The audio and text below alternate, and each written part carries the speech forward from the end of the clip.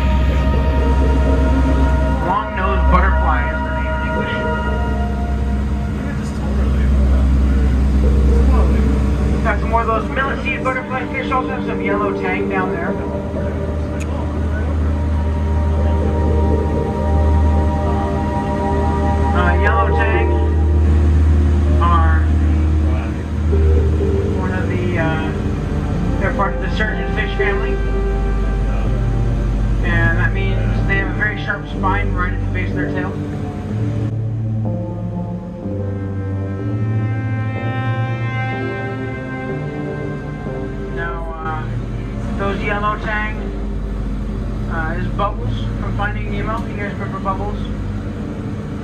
He was very, very willing to defend his bubbles because he has a very sharp spine there. He was ready to do it.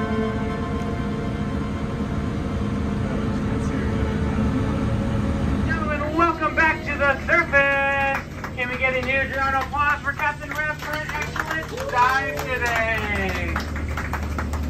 Now we'd love to hear that round of applause, as he is in fact the world's first legally blind pilot. Few moments later.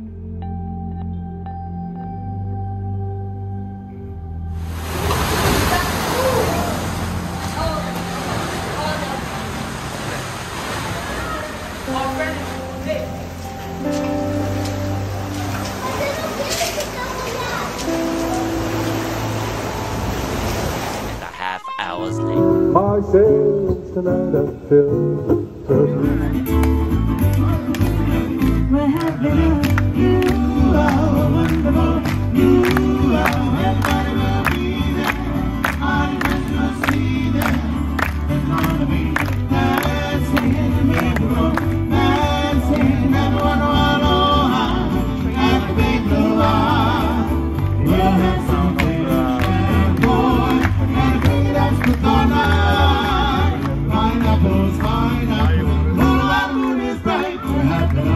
I will worship you. Live it up in Hawaii at the big luau. Live it up in Hawaii at the big luau. Woo! All right, family, give it up for our patients and musicians. Family, aloha!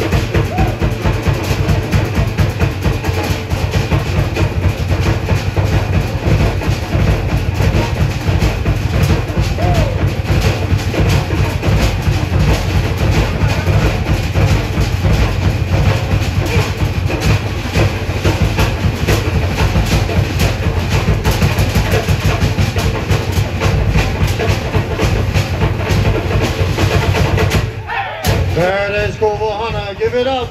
This is Chief Miami.